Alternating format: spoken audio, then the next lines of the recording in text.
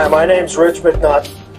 I'm the author of the book Hunter's Choices. And what we're going to talk about here is sub-zero hunting and sub-zero camping. Personally, I started guiding in the Rocky Mountains back in the early 80s, and I'd take campers up into the mountains to do some camping. The coldest night I've spent on the ground on a hunt was 32 below zero. And like I said, my name is McNutt, so I was born a nut. The rest of you people, you're going to have to work at it.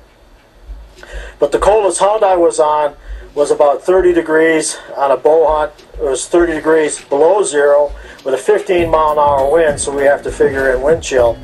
So an actual temperature is probably around 50 below zero. There's a lot of tricks you can do with clothing and with different types of gear and diet, and that's what we're going to talk about this series. If you booked your hunt a year in advance, weather is unpredictable. The weather guessers have a hard time telling us what the weather's going to be a week from now, say a year from now. So a lot of times, if you can't hunt in this sub-zero weather temperatures, you'll end up canceling a hunt, which could cost you several grand. So what we'll cover here in these next couple clips is how to dress, your diet, and how to take care of yourself in this kind of temperatures.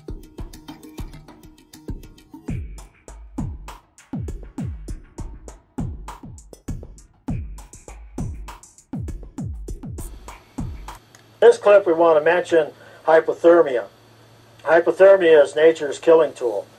What would happen is if you were crossing a stream and got wet, or even if you're wearing waders in the stream and you got sweaty in them waders, and then the temperature drops, because you'll have a 40 to 50 degree temperature drop in the mountains. When that temperature drops, the moisture you have in your legs or in your clothing will cause you to suffer from hypothermia. With hypothermia, if your body temperature drops 10 degrees, your mind no longer functions. You wouldn't even be able to recognize your car. You wouldn't be able to recognize your children because of the effects of hypothermia. If your body temperature gets below 80 degrees, your brain functions do not work anymore, and you cannot think clearly, where you'll actually get lost 5 feet from your car because your system is being shut down and you can't recognize your car as being your place of safety. Even experienced guides have trouble with hypothermia. In one hunt, we had a guide that came into camp. He left his horses on the other side of the ridge, so he had to walk down the mountain on the other side. He brought a hunter into camp, dropped him off, and he went to go get his horses. Well, the walk down the mountain and up the other side, he got extremely sweaty, and he was just wearing blue jeans like I am today because it was nice and warm out. When he got to his horses, the temperature dropped down to 20 degrees, and he had to ride, the horse trail had to ride 6 miles around the mountain to get back to camp. By the time he got back to camp, his jeans were froze to his legs. He couldn't get off the horse. I had the fireman carry him off the horse into the tent where we could thaw him out so he could recover. So what we're going to cover in the next couple clips is how to be prepared for these type of situations so you're not caught out in the brush and suffering, and you can make it back in a safe manner. The rifle hunter's #1 excuse for missing game is, my scope was off. Telescopic sights, scopes, consistently become knocked out of alignment. Vibration, saddle scabbards, bumps, and falls all affect your scope's ability to remain sighted in. Generally, you get what you pay for, and a lack of scope durability in the field will cost you. How do you tell if your rifle scope or sights have been knocked out of alignment without shooting? A bore sighting tool will give you the confidence you need in the field to know your weapon is still sighted in. I recommend hunters take a shot every few days to verify sight alignment, rather than waiting to verify by missing a trophy animal. The best time of day to verify sights is generally midday, and I try to be in someone else's hunting area rather than my own. Some guides say that a shot in the mountains scares off the big game. They haven't spent much time in the mountains then. Every weekend, hundreds of people come to the mountains for target practice. The animals are accustomed to hearing shooting all year round. Many sportsmen use the woods for shooting practice. For safety reasons, check your backdrop. a steep hill or dirt bank works best.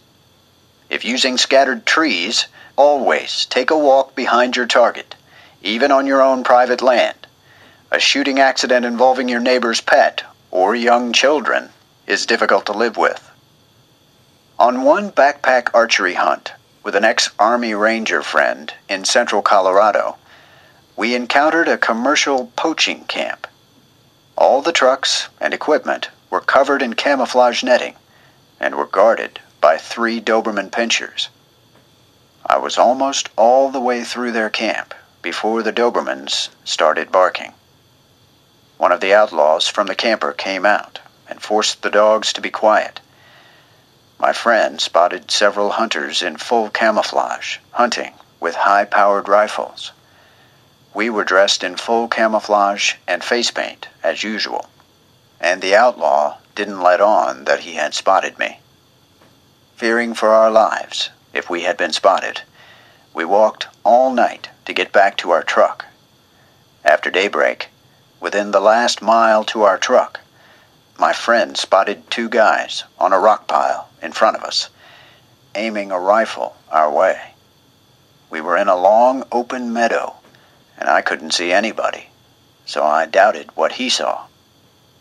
My doubt lasted until the anthill, 15 yards to our left, blew up, and then, as we heard the report from a rifle. Fearful of the poachers, we were already jumpy. 2 hours before daylight, we had been circled by a huge pack of wolves.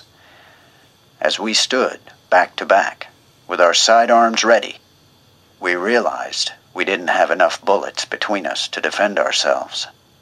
It was so foggy and dark, we could barely make out the shape of the wolves as they crashed brush within 10 yards of us. About the time we were going to fire a warning shot, one of the wolves mooed. We had nearly had a heart attack over a flock of Black Angus cows. By morning, we were at our wits' end. We had walked all night in the rainy fog to escape the poachers and their Dobermans. We had used up all our food and water for breakfast the day before, and now we were getting shot at. There was nowhere to run, and the rifleman on the rock had a clear shot at the parking lot with our truck in it. Our next meal.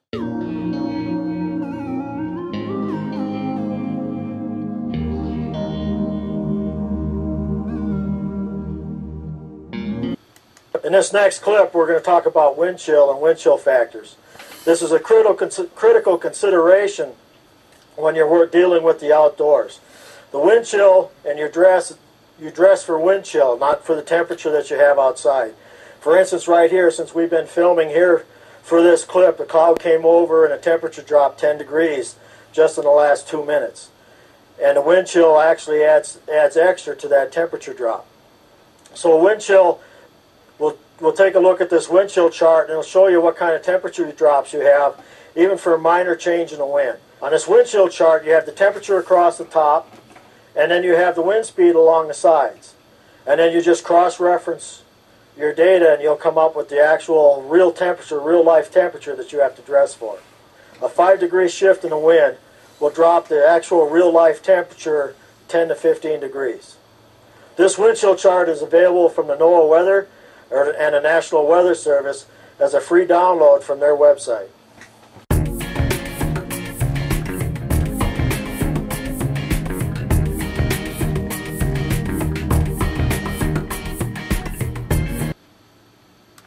Frostbite and freezer burn are essentially the same thing. Frostbite occurs when the outer layer of your skin actually freezes. I happen to be guiding in 10 below temperatures, and I didn't switch my gloves off at noon like I normally do.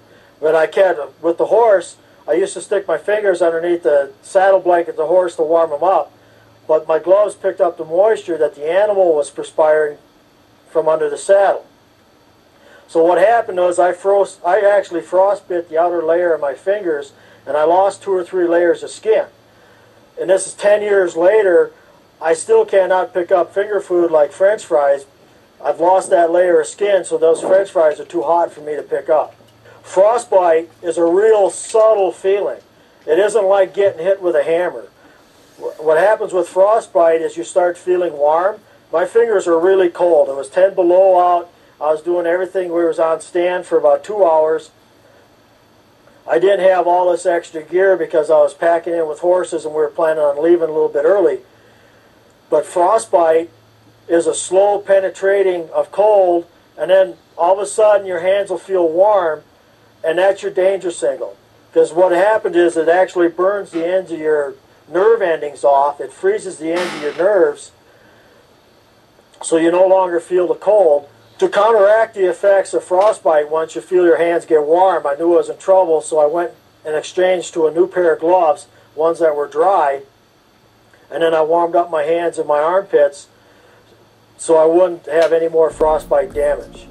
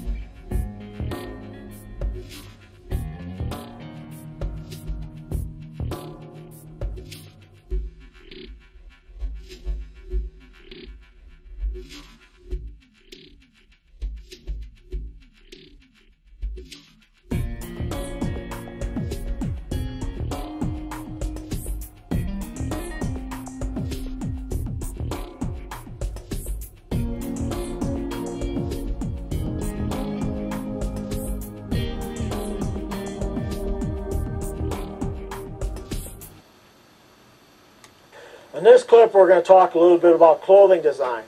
The design of your clothing itself will actually help you get down to that 30 to 40 to minus below temperatures and still be comfortable. But the clothing design will also help you be comfortable when it's plus 30 or plus 40 degrees. This jacket here happens to be a button jacket, so with the buttons this will be more comfortable in the pluser range temperatures, because you can open up a button to help vent off some of the heat from your exercise when you're walking around. This next jacket has a zipper on the front of it. Now the zipper will hold in more heat than the buttons will. But also this is a plastic zipper, not a metal zipper. The metal zipper will actually steal heat from you, where the plastic zipper will actually help hold in more heat for you. Okay, this next garment is a pullover outer garment. The pullover garment with no place for the air to escape will add another 5 to 10 degrees to your comfort level. This next garment is a pair of bib overalls. The bib overalls will hold in a tremendous amount of heat compared to wearing a belt.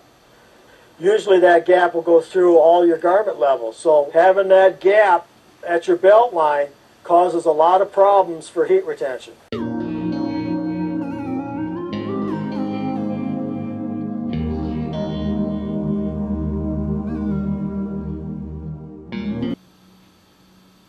In this clip, we're going to talk about the first layer of clothing for sub-zero hunting. The first layer of clothing should be ladies' pantyhose. Ladies' hosiery will actually take the body heat from your groin and transfer it right straight to your toes. A lot of guys have a little problem with this, but if the professional football players can wear hosiery while they're playing games in cold weather, the hunters can do it too. The most common mistake that people make in the field when we're talking temperatures below zero is wearing cotton underwear.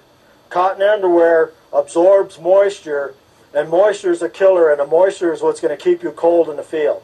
If you're hunting in 30 below weather, get rid of the cotton. Have no cotton in your garments whatsoever until you get to your outer coats. And when you're walking around in the field, even if it's 30 below out, your armpits and your groin area is going to produce moisture because that's where most of your heat is generated in your body. By using pantyhose in that area or hosiery, that hosiery will actually take that heat and pipeline it right down your legs, down to your toes.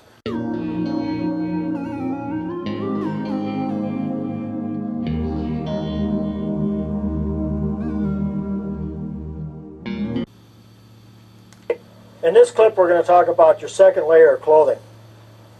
Your second layer of clothing should be silk. Silk has a lot of other benefits to it than just heat transfer, which it aids in the heat transfer from the nylon of the lingerie. It also increases the body temperature.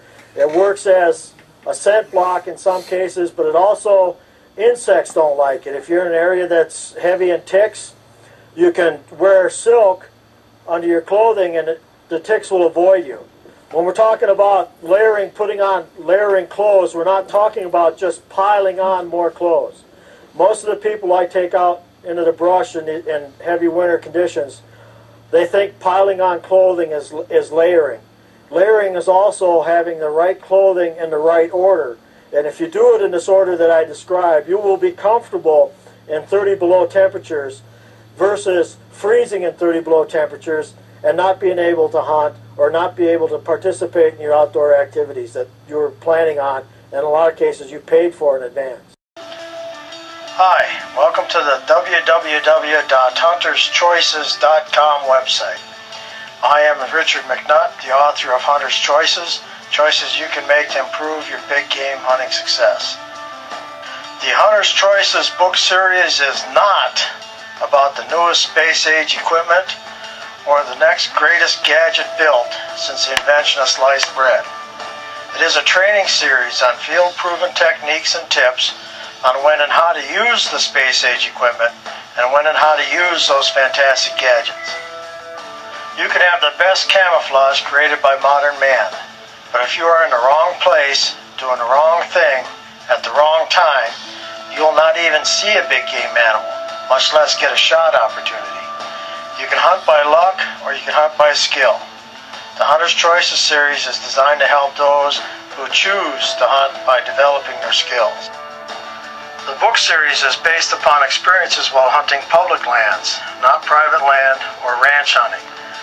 The series also describes various types of camping styles, so you shall find the technical and species information I share in Hunter's Choices will be valid whether you deer hunt from a lodge in Canada to Texas, hog hunt from a camper in Alabama to California, elk hunt from a tent in Montana to New Mexico, or hunt any other big game species in between. Understanding the life cycles of the big game animal and how those cycles relate to your hunting season and camping methods is a major factor in determining your hunting success. I love to hunt with educated hunters, so Hunter's Choices patrons are welcome to come along and camp with us. The hunting philosophy I endorse throughout this book series is to learn how to control the controllable factors of your hunt. Learning which factors of your hunt that are controllable depending upon the game you are pursuing, your camping style, your choice of equipment, and hunting situations is the real secret to your hunting success. For 10 years I managed the largest bow hunting club in Denver, Colorado. As the club president, I spoke at many seminars and shows and coordinated and hosted several big game hunts per year. One of the reasons this site exists is from the encouragement of hunting club members and seminar participants to write down all the humorous and educational situations I have been in as a hunter and as a guide. As a guide, I worked for a premier backcountry outfitter with wilderness hunting camps. I personally boast several public land, Pope and Young listings and have guided for many more. As the reader comments page confirms, if you wish for fulfilling hunting or wilderness experience, whether you are a beginning hunter, a non-hunter, or an experienced trophy hunter, the philosophies I share in the Hunter's Choices series will increase your wilderness camping and big game hunting enjoyment and success. Change a good hunt into a great hunt with Hunter's Choices, choices you can make to improve your big game hunting success. Have a great hunt.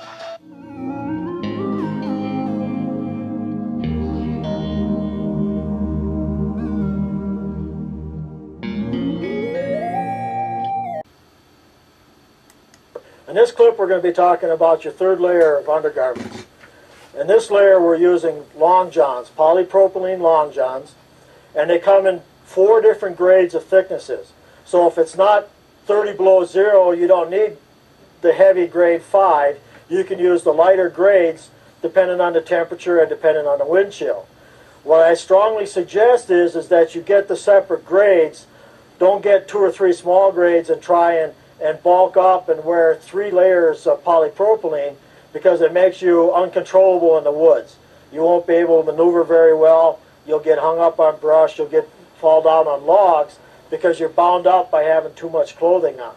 So this is polypropylene, and I prefer a union suit over the partition long johns.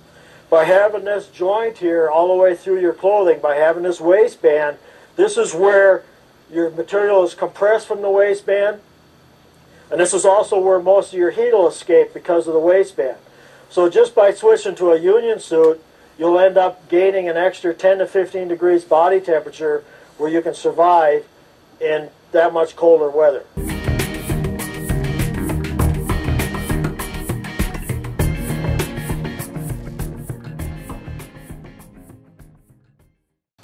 Okay, in this clip we're going to talk about your outer garment layer. And your outer garment should be a wool coat, a wool of some sort. And there's a variety of different grades of wool. Whether you went polar fleece, machined wool, you get wool with a lining. This happens to be a knitted wool. The knitted wool actually gives you a little more lift, and it has more durability. If you get a wool with lining, it has a little more compression to it, so it's not quite as good comfort-wise, but the lining also helps with the wind. The next item to consider is an overcoat, an foul weather gear to wear over the top of your wool. By adding this shell, it increases your comfort range another 10 to 15 degrees. It adds for water repellent, it repels the snow, and it works as a wind block. So when those 3 conditions force you to dress warmer, you can add the shell. This shell here also has a down liner. I can add a down liner to it, so it also increases my comfort rating. When I put all this together, everything that we've talked about, I can be comfortable in 32 below weather for up to 4 or 5 hours. I can sit on stand and sit motionless for 2 hours in 30 below weather.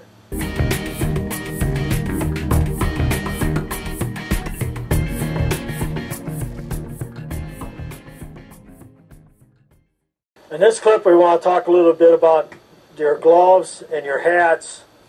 These little things will make a very big difference and a very critical difference staying comfortable in sub-zero weathers. Just like with the silk clothing, you start with a silk liner and work your way up. And you do this both with your head covering and on your gloves. You start with a silk liner and then go with a polypropylene liner. And then on top of the propylene liner, I prefer to wear a grommet, which is a glove mitten combination.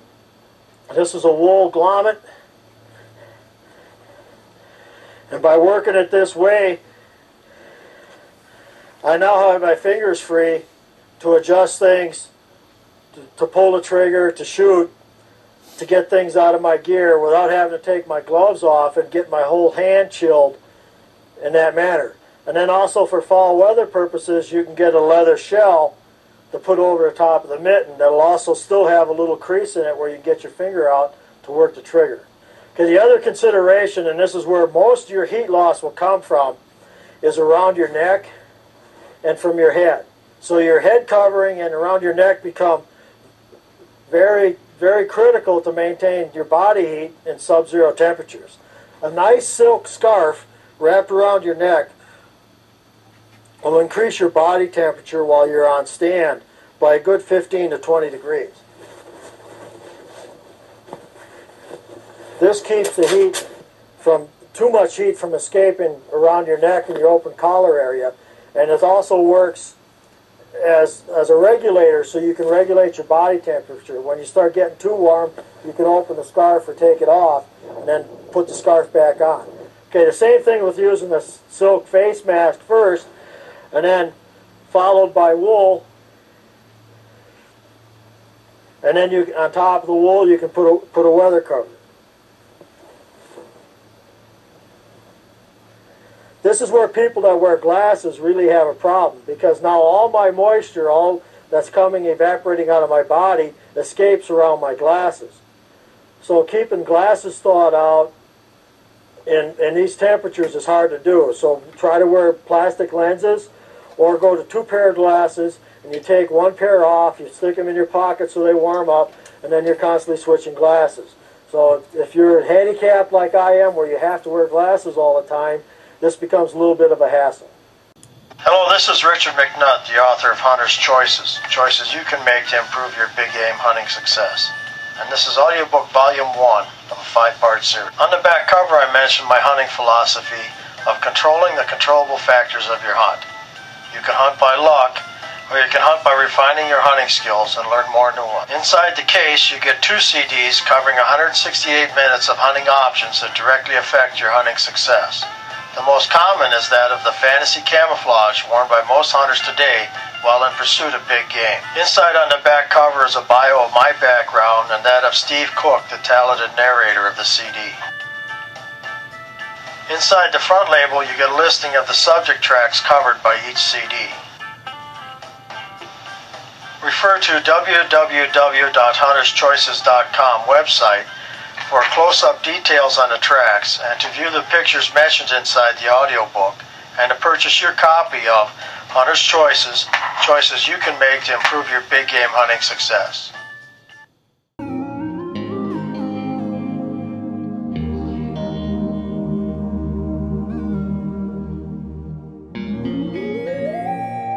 In this clip we want to talk a little bit about some items to avoid in your pockets. I had one hunter carrying a pocket knife in his pocket, and he actually got freezer burn on his leg from the heat transfer, or let's put it this way, from the cold transferring through the metal into his leg. So things like pocket knives, keys, change, don't carry these in the field with you in sub-zero weathers, because all these things are going to cause, will make you cold. The other thing that you have to worry about is your ammunition. Many people have, like in this jacket here, I've got a pouch to hold my ammunition, but I noticed that this part of my chest was freezing cold because of the bullets on this side of the coat. A lot of people carry bullets in their pockets. Don't do that unless you can wrap them up. One of the tricks that we found that we could use, we take our same bandana, wrap the bullets up in the bandana, and that gives extra insulation to keep the steel from actually frostbiting your skin through your clothing.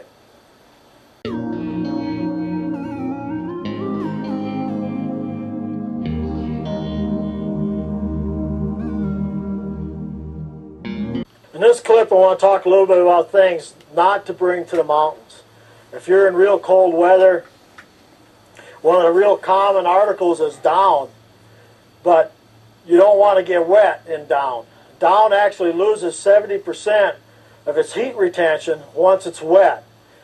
And you can't control the weather, so getting wet if you're wearing down garments or even sleeping gear, if your sleeping gear gets wet, it's a life-threatening situation. When you're working with wool, a wool garment will still maintain 90% of its heat retention even if it's soaked in the river. You can fall in the river and still maintain 90% of its heat retention. So that falling in the river in a day like today, 40 degrees out, would be a life-threatening situation if you were wearing down. Another common mistake that a lot of people make is they bring rain gear up in the mountains for survival gear. What rain gear does is it traps the moisture within your clothing up against your body. By not allowing the moisture to evaporate, this actually makes you colder than it would have been if you kept the rain gear off. If you're actually raining out, put the rain gear on. When it stops raining and you can dry off a little bit, take the rain gear off. I don't recommend hunting with rain gear on because of the noise that the clothing makes. But keeping yourself dry and keeping water out of your clothing and moisture out of your clothing in sub-zero temperatures, it becomes a real critical issue. If it's 30 or 40 degrees out and you're a little bit damp, it doesn't really matter. If it's 10 degrees below zero or 20 degrees below zero, and you put this rain gear on, the moisture that you trap in your clothing will actually freeze in your outer layers of clothing, and you'll lose your insulation effect that you get from the clothing and from the layering that we've done earlier.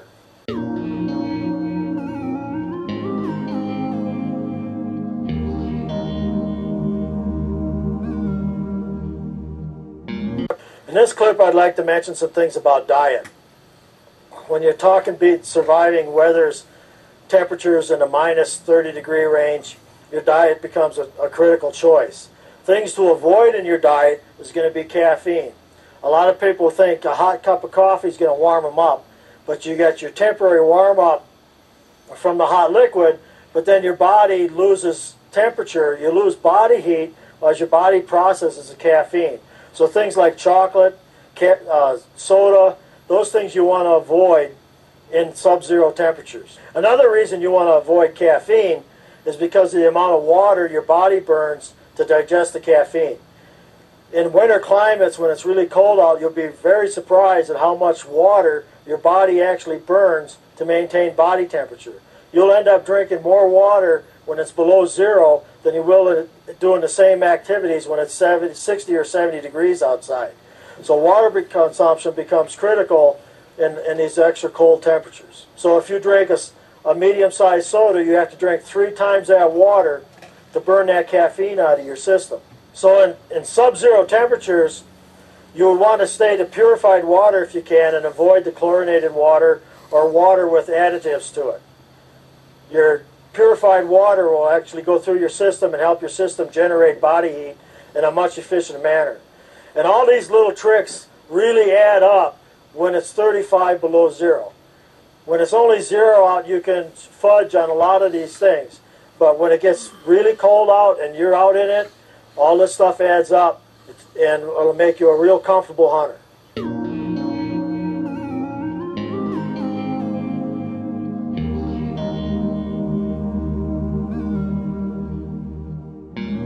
In this clip, I want to mention some of the good foods that you can eat that will actually help generate body heat.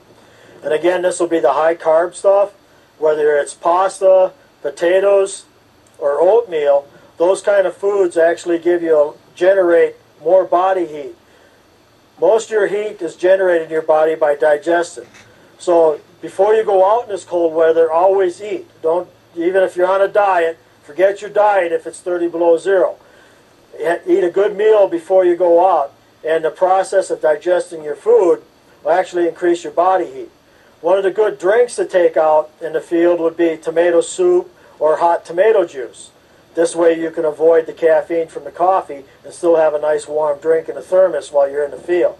A good snack in the field instead of candy bars would be oatmeal cookies, because oatmeal generates a lot of body heat. I'm sure that when you've had oatmeal in the mornings, you've noticed that your body is much warmer and you sweat easier than on mornings that you have a breakfast with an egg or something like that. Hello, this is Richard McNutt, the author of Hunter's Choices, choices you can make to improve your big game hunting success. And this is audiobook volume 2 of the 5-part series. The front cover of volume 2 boasts a mule deer. On the back cover, I mention my hunting philosophy of controlling the controllable factors of your hunt. Inside the case, you get 2 CDs covering 164 minutes of hunting options that directly affect your hunting success. Volume 2 covers different hunting strategies, with more on fantasy camouflage and personally smelling the close encounters with bears, wolves, and more. Inside on the back cover is a bio of my background and that of Steve Cook, the talented narrator of the CD.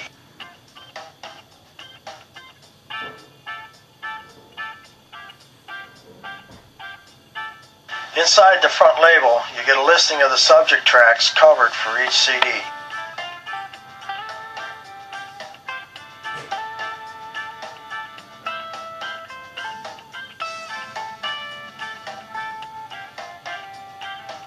Refer to www.hunterschoices.com website for close-up details of the tracks, a sample audio track, and you can follow the album links to view the pictures mentioned inside the audiobook and to purchase your copy of Hunter's Choices, choices you can make to improve your big game hunting success.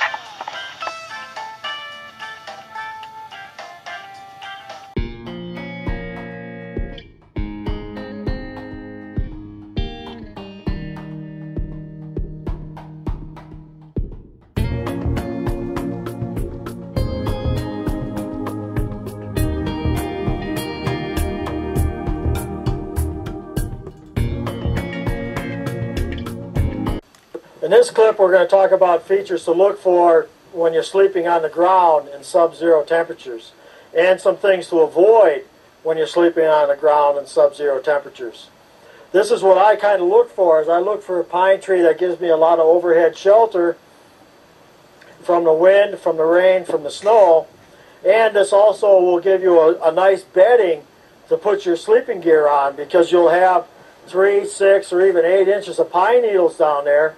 You scrape the snow off, get down to the fresh needles, and you'll stay much warmer than you will in any other conditions sleeping outside.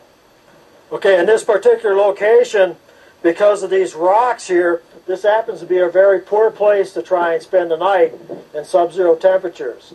These rocks, just like picking a spot to set up your stand, these rocks will absorb the heat out of your body, and there'll be no way that you can stay warm with this type of rock formation this close to your sleeping area. If you can't find a pine tree with a bed of needles to set your sleeping gear on, your next best choice is a sandy gravel area that doesn't hold moisture. By using sand and gravel, the water's not held there to freeze like it would be if it was a grassy spot. With grass, it'll be like sleeping on an ice cube, and that ice melts while you're in the bed, and then it soaks into your sleeping gear. So that's why you always try and look for a nice sandy spot to set your gear up. Your second choice is have a canvas layer on the outside of your bag first instead of plastic. Avoid the plastic underneath, because the heat transfer is kind of like the rock. It just absorbs the heat right out of your gear. Your first layer on the ground should be canvas. The canvas helps insulate between that frost layer and yourself. One of the greatest problems I have with hunters is they come to camp with a sleeping bag that doesn't have a rating to it. Check your rating on your sleeping gear. Each sleeping bag has a rating. If it's not rated, it's not meant to be used outside of the house. Most of your sleeping bags on the market are actually sleepover bags for your kids to use and not to be used in the wilderness. This bag here has a commercial rating on it of 10 degrees. And just like we did with layering our clothes, you layer your sleeping bags. This bag is a Qualifill 4, which is also rated for 0 degree bag. So I can take the two bags and put them together. And this sleeping arrangement would be effective for about 10 below 0. Just like with our hunting clothes, we put a shell on this sleeping gear or another canvas tarp, and you could survive comfortable at 30 below temperature sleeping outside. A wool blanket to use, like we use on the scarf, use a wool blanket for sleeping gear.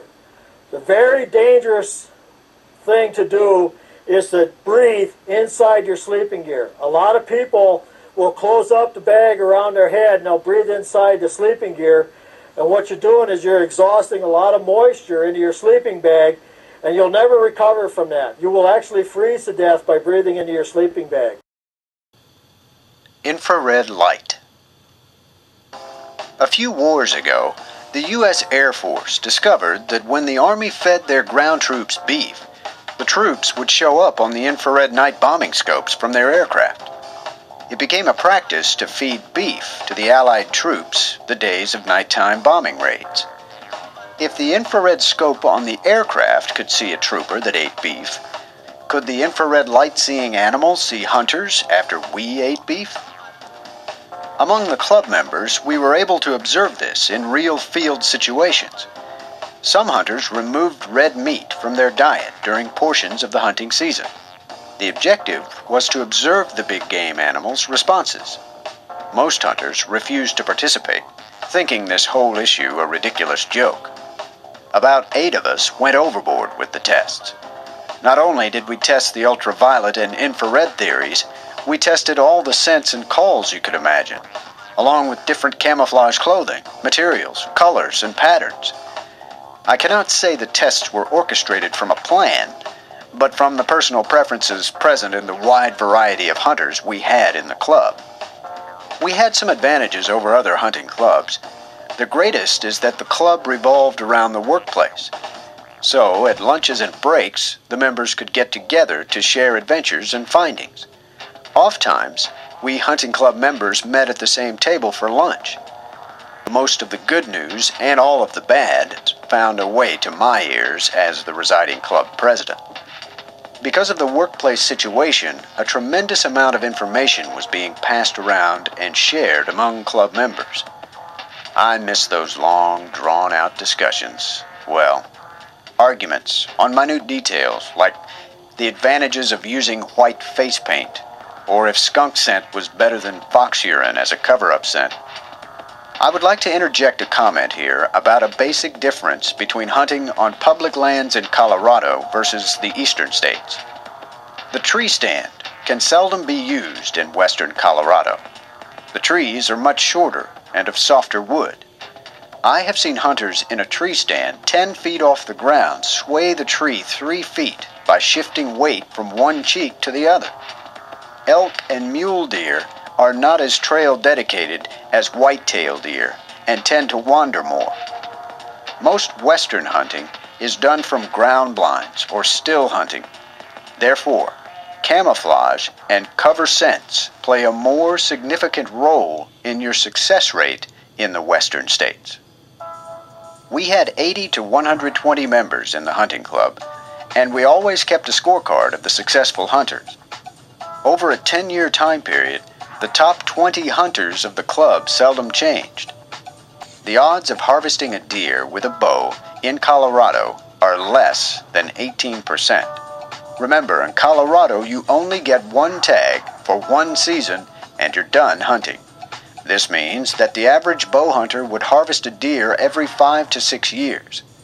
More than 70% of the club fell into this achievement rate. How, then, do we explain a group of 8 to 10 hunters that scored animals each and every year? What did the consistently successful hunters do differently? What is it the average hunter is not willing to do?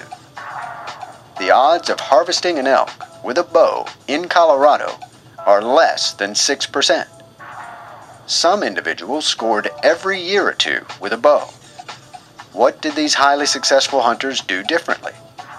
From field observations, we are safely able to conclude that the non-red meat diet did affect how big game responded.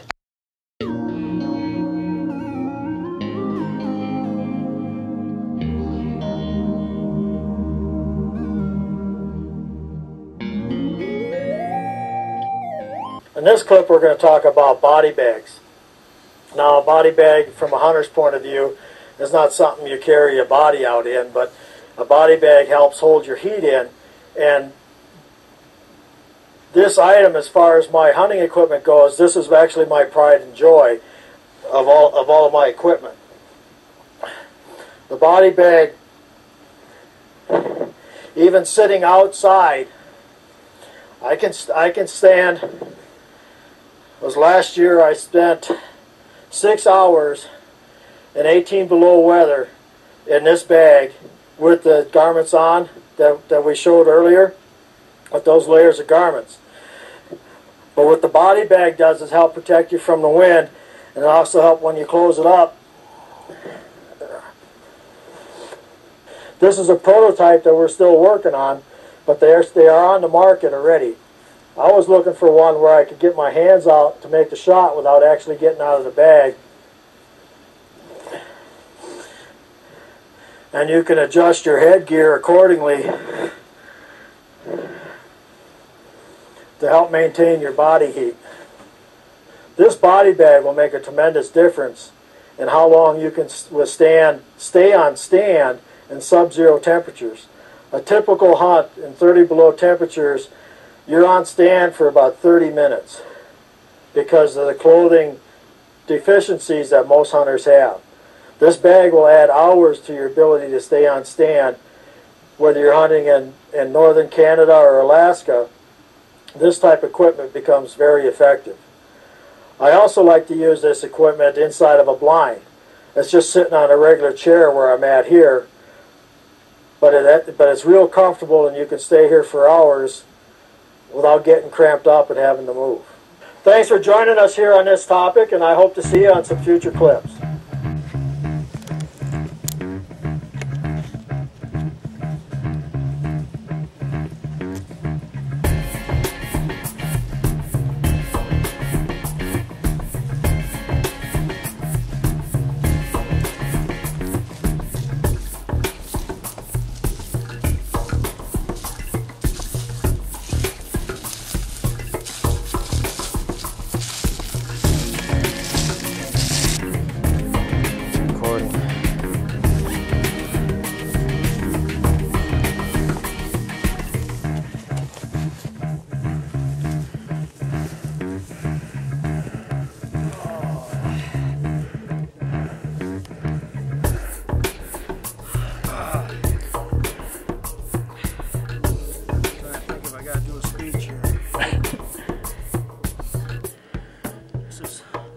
This is Rich McNutt with Hunter's Choices.